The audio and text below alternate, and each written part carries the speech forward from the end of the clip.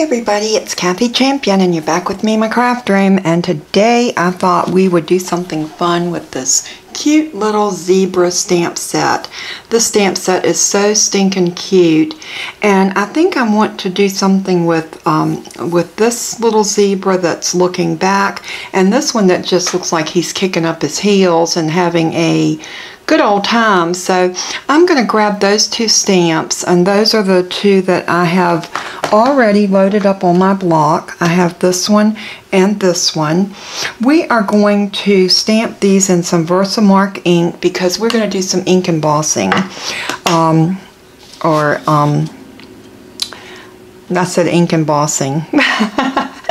We are going to do some embossing. I'm also going to choose, because it's zebra, I'm going to choose some black and white paper to do our matte and our card base out of. So I'll tell you what, let's go ahead and cut our card base first. And I'm going to cut this down to, and this is just the Whisper White, and I'm going to cut this on the 11-inch side at 5.5. And this will give me 2 card bases, but I only need one, so I am going to score this at 4.25. And let's bring the cut blade up, and then we can score with the score blade. And now we have our card, and I want it in the landscape position, so we're going to work with it like that. And now I'm going to also need a mat that's going to be 4 inches by 5 1/4. So 4 inches by 5 1/4. And now that's going to live right on top of this. Now we're going to do one more layer, and this one's going to be a little tricky. I think for the sake of the video, because I'll have to bring over a lot, well, I'm using a different stamp set, and this is not a Stampin' Up. This was just something that I had in my stash, and it is actually a zebra stamp, background stamp. And I thought, how cute would that be on a piece of white cardstock? And this will matte beautifully, and I have a piece of white right here that we can stamp it on. So we are going to just pull this off like that. I'm going to ink it up right on here, and then I'm just going to place it down like so. So let me go and get this stamped, and then we'll come back and I will have that piece ready, and we'll start doing our little Zany Zebras, and we'll have this all taken care of. I'll be right back. Alright, we are back, and as you can see, I got this zebra print, and isn't that pretty? And look how beautiful it's going to look on this. And I'm thinking I want to do it at an angle, because this is kind of a zany card, and I thought it would be cute to kind of play with our shapes. But we're going to lay this over to the side, and the next thing I want to do is just grab some little scrap pieces of paper like this, and we are going to go ahead and do some heat embossing. Before I start with the heat embossing, I am going to use my little embossing buddy, and I'm just going to put down, this is an anti-static powder that's in here, and it keeps the embossing powder from sticking where you don't want it to stick. So I'm going to go ahead and ink up with my VersaMark ink. And this is a clear ink, and it stays wet, so it gives you time enough to get your embossing powder on it before it messes up, or dries. So there's that. I'm sure you cannot see that image because it is a clear image, and I'm going to lay that stamp right there. And let me grab another block. Nope, that's not going to fit there. So let's grab this one. And I'm going to do the same thing. I'm just going to dab this in the ink. And then we're going to stamp this one right up here. Because what I want to do is I want to be able to emboss both of these at the same time. And there we go. Now I can see that, but I don't know that you can. Maybe very faintly. but you can see it's like a watermark ink. And what we're going to do is I'm going to grab a coffee filter and my black embossing powder, and all I'm going to do is I'm going to hold it over top of the coffee filter. This is my preferred way of embossing. I love using the coffee filter. And now look at that. Look how well it took that embossing powder. And now we have two little zany zebras.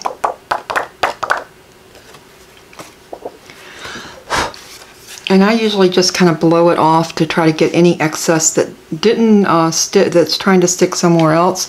We're going to put this back into our jar. This is why I like using a coffee filter.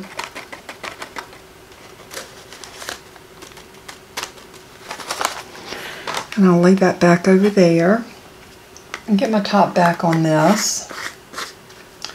And I'm going to use a little brush that I have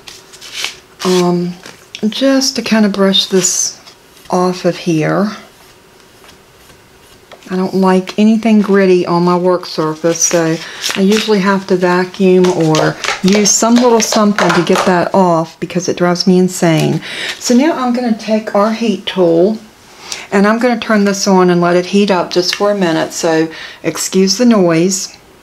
And then we're going to heat emboss this. And I want you to watch how quickly this embossing powder turns from being a matte to a very glossy look. So here we go.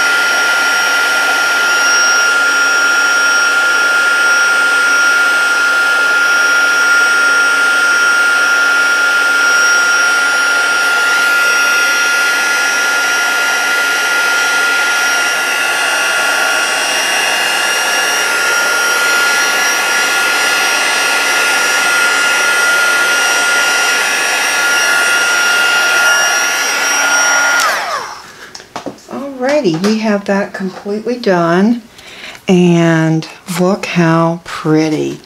Look, see the sheen on those. Now I am going to go and fussy cut these out, and I'm going to use the little paper snips to do this with.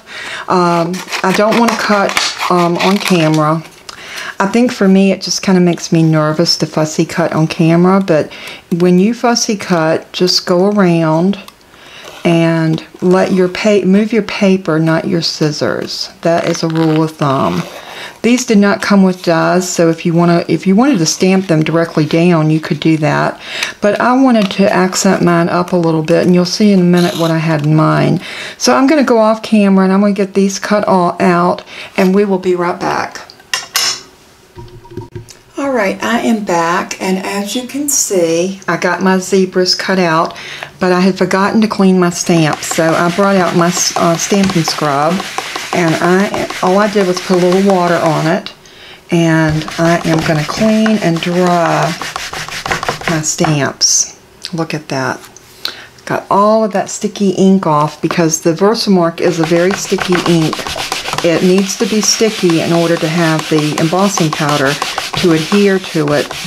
So it does the job, but it does leave your stamps fairly sticky. But now those are cleaned off, and I can put the embossing buddy back. And I do want to sweep my surface off one more time. I am feeling a little bit of grit up here on it. Oops, I didn't want to sweep a zebra away though. Alright, so now we have these. The other thing that I want to use is this rectangular postage stamp punch. And this is new in our catalog, and this is so cool. I'm choosing a red because I love the black, white, and red combination when it comes to doing our little zebras. I thought this would add a little bit. So what I'm going to do is I want to punch out about 4 of these, and I'm just going to line up that paper and punch and see what this looks like. It looks like a little postage stamp with the little edging around it. I think these are super cute. We have a stamp set that goes with that too that I will be showing you some things on. So now let's look at our elements we have. I went ahead off camera and I punched 3 more of these. So we are ready, just about ready to build our card. So what we're going to do now is I want to randomly place these on our card at just kind of odd places. You know, maybe here, and then maybe one right about there, and maybe this one here. Something like that, just to give it a little bit of character. Now we're going to take this one. I don't look like that heat set really good right there on that one edge, so let me go back and hit this. And that should do it where we don't have any of that powder. When I picked it up and touched it right there, I could feel that that powder was still loose. And if that happens with you, just grab your heat tool and go back in with it. Now what I want to do is I want to put one of the little Zany Zebras right there and one right here. And then I want to go and cut this little sentiment. And this comes from the Stitch So Sweetly. These ones right here, and this one goes right in here, so it's that little round one, not the smallest but the next size up. So I'm going to go cut that out, and we come right back, we'll stamp that and put this card together and call it a done deal. And how cute is this card coming together? I'm loving it. So I'll be right back. Alright, we are back, and I've got this little piece cut. Isn't that adorable? It's got the little stitching around it that is so cute, and I love these little points. I think it just looks whimsical like our card. So, and I chose the stamp that says "You Party Animal," and that comes from that Zany Zebra stamp set. There it is right there, and look at that. It fits perfect on that little tag. So we are going to stamp this. So let's stamp right there.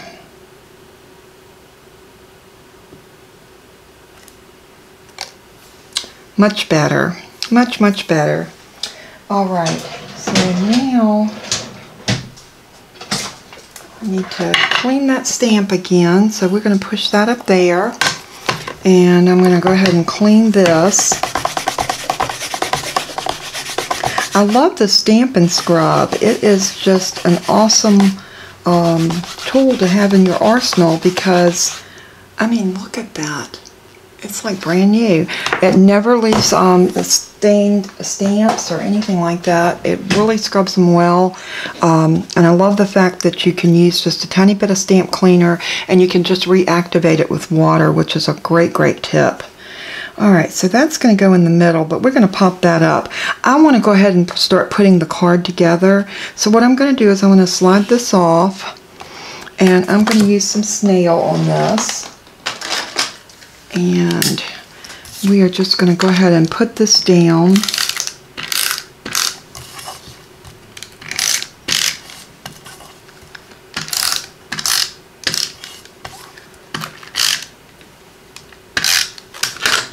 Like that, and making sure that my opening is in the right spot, and it is. And now we are just going to put that down just like that, giving us that nice little border. And now I am going to bring over the other piece. I'm taking my zebras off very carefully. And this one we want to put down about like this. So let's go ahead and get some snail on the back of this.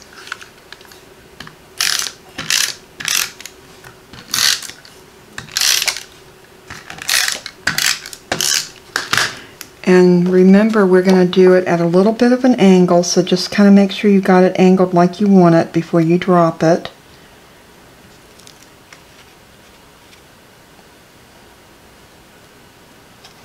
So just like that. That looks really good. That's exactly what I wanted. And now this one is going to go like that. So I want to pop these up. So I think I'm going to use some pop dots.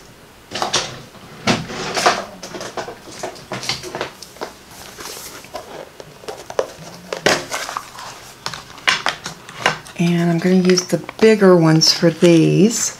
So let's put, and I don't think we need but maybe 1, 2, I think 2 will be plenty on these. So let's go ahead and get it on all of them. And we're just going to put one up in the top corner and one in the bottom corner. And the same thing with this. One in the bottom and one in the top. I think that'll give us what we need as far as stability.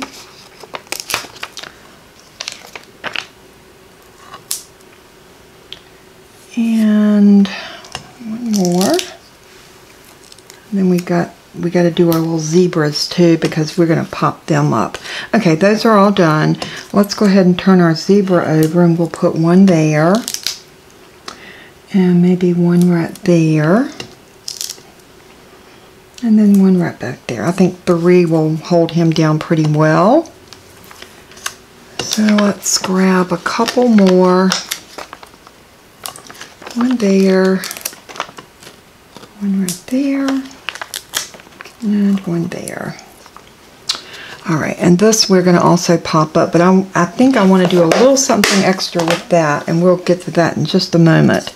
Let's decide we're going to put one like that, one like that, one like this, and one like that. That look good? I think that'll work. What do y'all think? Now we got to make sure that we can pop this up in the middle, and I think I'm going to use a little something different to pop that up with. So I am going to go ahead and get my Take Your Pick tool, and we're going to pick off our little dimension backers.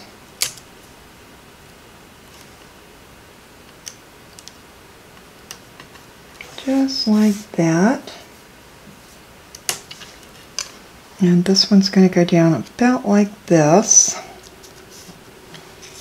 And then this one's going to go straight, or fairly straight.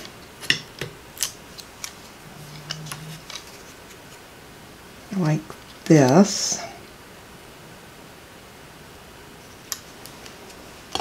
And then this one's going to go straight.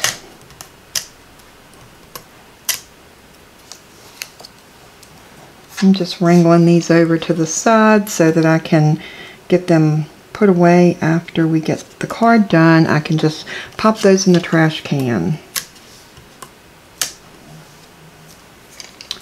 And then this one's going to go at that angle.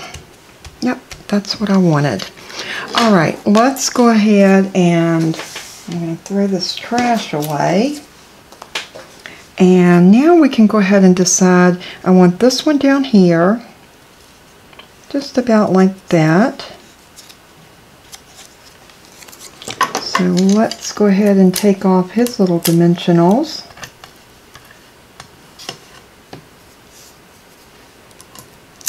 And then this one, we'll go ahead and get these off too while we're at it.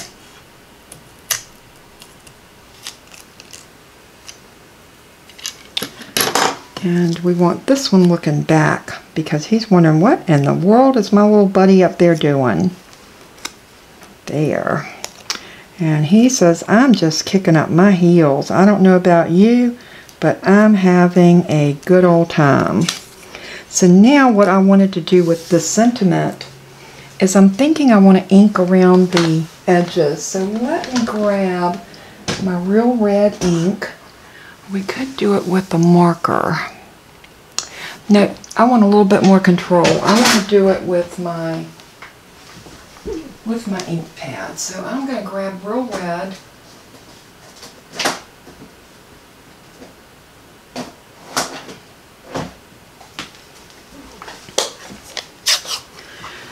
And I think this is going to be really pretty, and I'm going to get an ink dauber.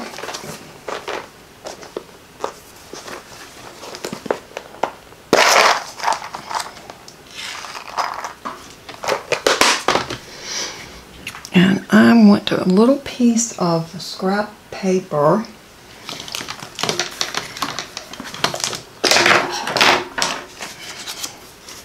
And I'm just going to tear off. I had made some notes here for another project that I was working on. So we'll just use that. We'll put that down and use it just to dab off a little bit so we don't have too much ink. But I just want to go around the edges of this. And look how cute. These are the little ink daubers that we sell in the catalog.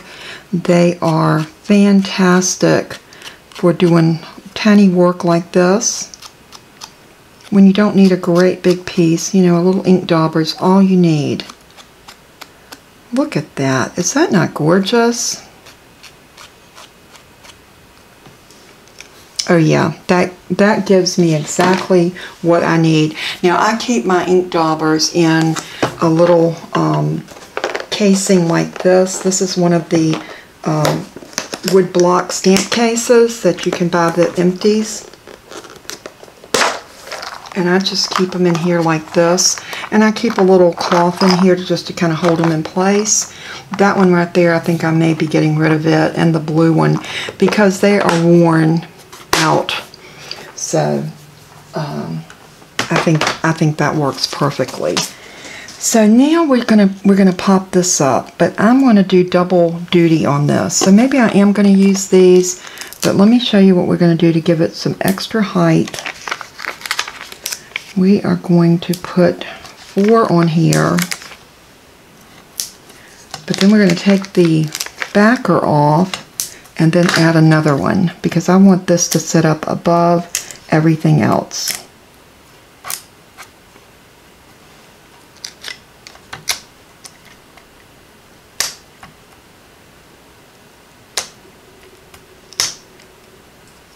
Well, my little thingies are not wanting to cooperate with me today.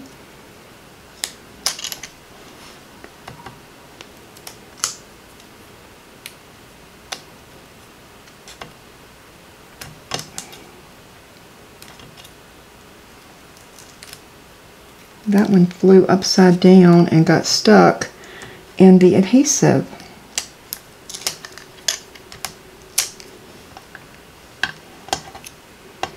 So let's get these corralled and out of our way. And now we're going to go back and put another set of these on right on top of the ones that's here. So let's go here and here, and then one right here and one more right there.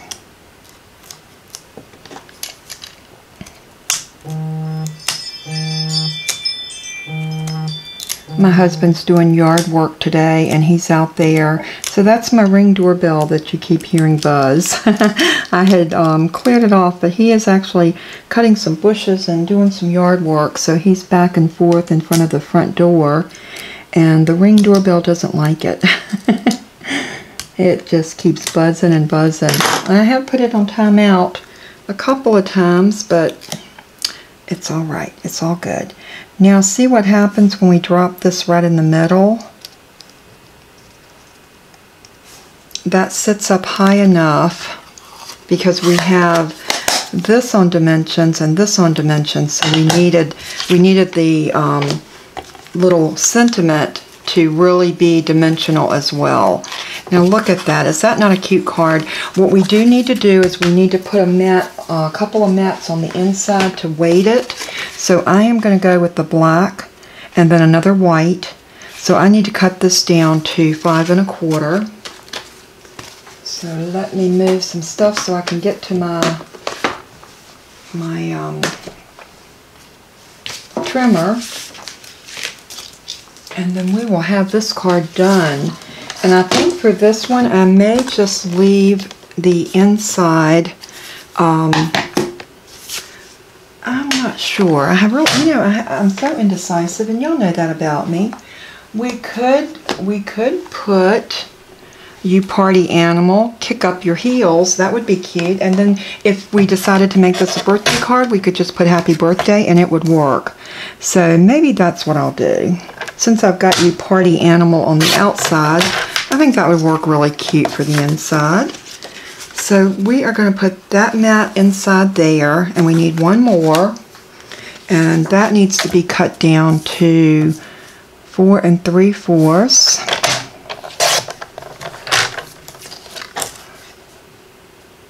4 3/4 by, let's see, 4. It needs to come back to 3 1/4.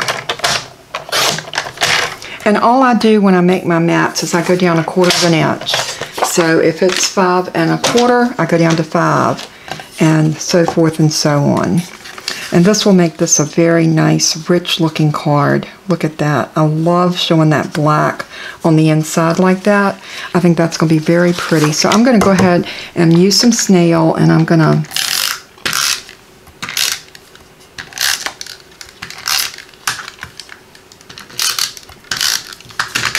just go ahead and adhere this to here, just like that. And then we're going to use some more snail and adhere this to our card, just like so. And now we can use that stamp, and we can stamp "You Party Animal, Kick Up Your Heels."